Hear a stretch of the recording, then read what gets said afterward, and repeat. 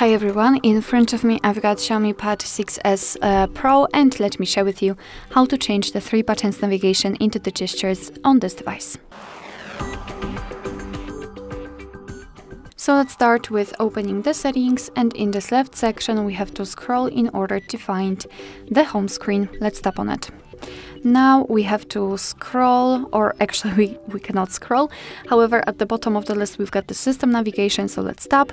And here we've got the gestures, the buttons. You can customize them, so mirror the back button and the recents, it's up to you. And in order to set the gestures, we have to tap on this option. You can go through the tutorial if you want to. I don't want to do it. I will also explain how to use the gestures.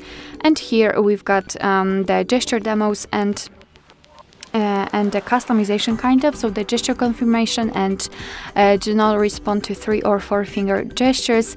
They will be ignored, for example, during gaming or videos playback. It's up to you.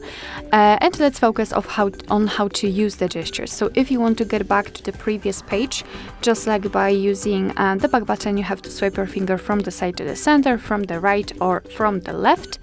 And this is how it works. If you want to, you can also go back directly to the home page just by swiping your finger from the bottom to the center.